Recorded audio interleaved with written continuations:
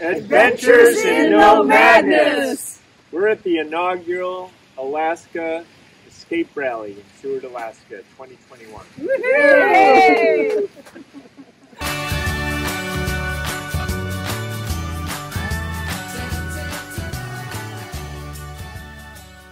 Alright, we had a great time meeting new friends at the first ever Alaska Escape Rally.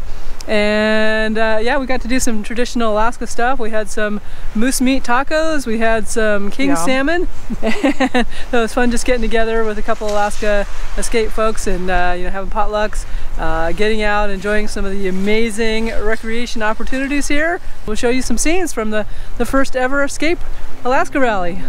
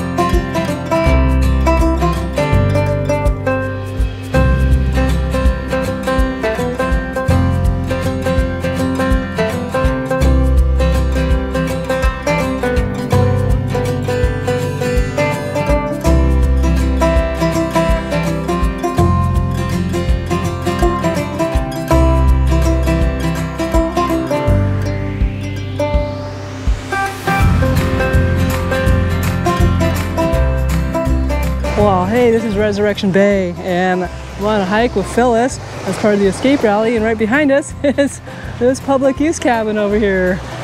Phyllis got me out on this hike. Didn't think I was wanting to go because that big long thing I did yesterday, and we even got to see a whale. So awesome out here.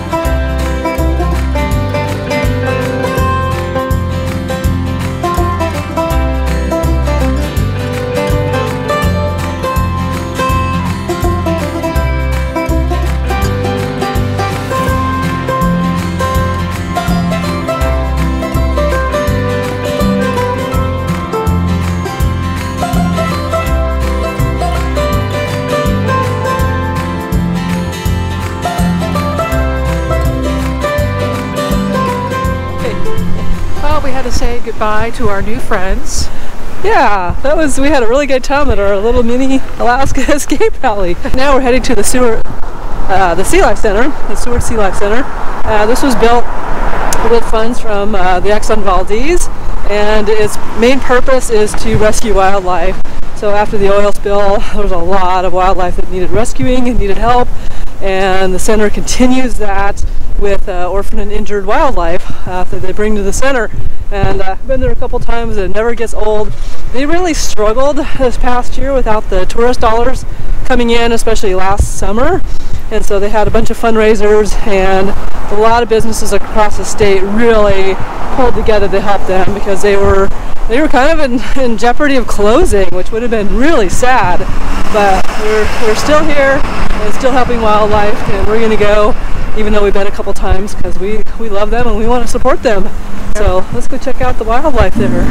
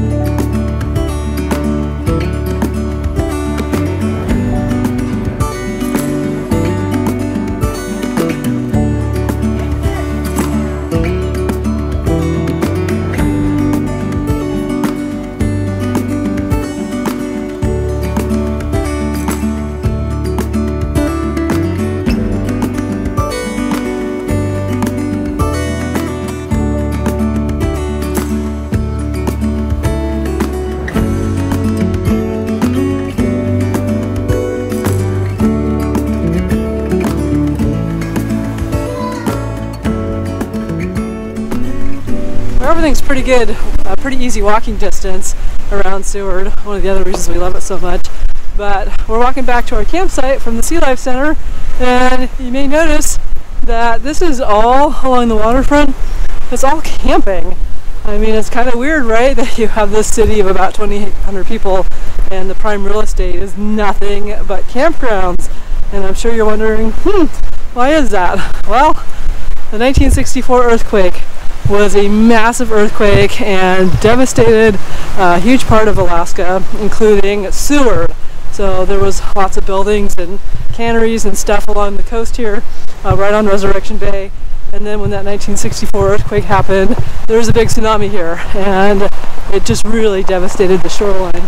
So basically what they decided to do after that is not have any buildings along here because of the tsunami hazard, and just make it all campgrounds because they have big tsunami warning sirens. If there's a big tsunami coming, they can warn people, and then everybody in their RVs can just drive away, hopefully in time.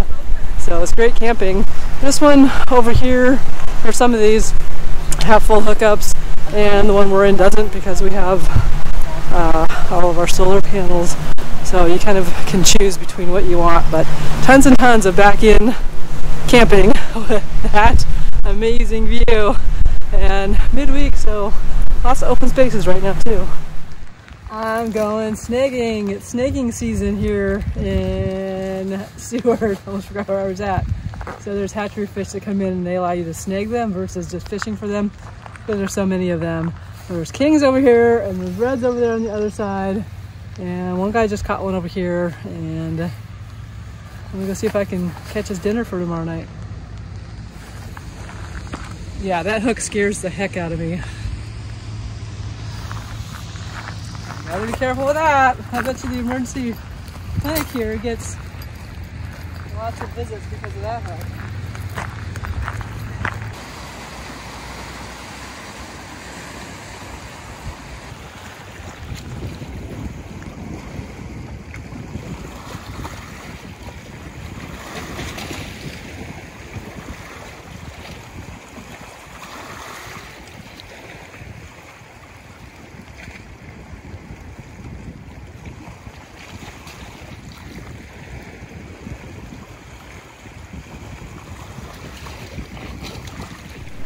Hey, we're gonna go do some exploring on the other side of the bay.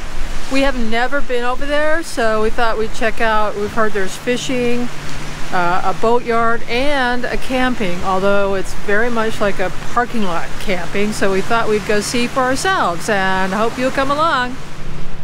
Well, that was actually kind of a cool trip over there. Never been over there before. There is a campground over there too we checked out, and it's literally a parking lot, and I think it's about 20 bucks a night. No hookups, of course, but it's all about the fishing over there, so if you want to camp over there, we went and checked it out, and there's a spot over there where you can go snag hatchery salmon, and we might go try that while we're here.